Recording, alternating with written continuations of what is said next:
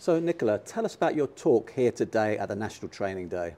Really excited to be here today and got a session with all of the maths and physics trainees this afternoon, which I'm presenting with Dr. Joe Spence of Dulwich College. He's the master there.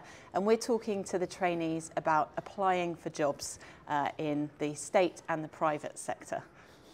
And I suppose it's never been tougher, never been more important, the recruitment of teachers and particularly mathematics and physics teachers.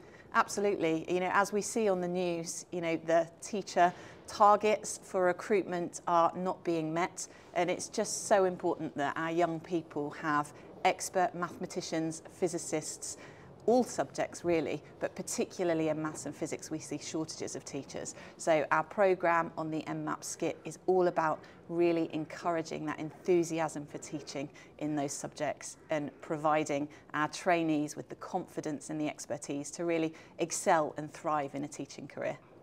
And as a head teacher, what would you say to anyone considering a career in teaching, and particularly mathematics and physics, and particularly with the MMAP skit?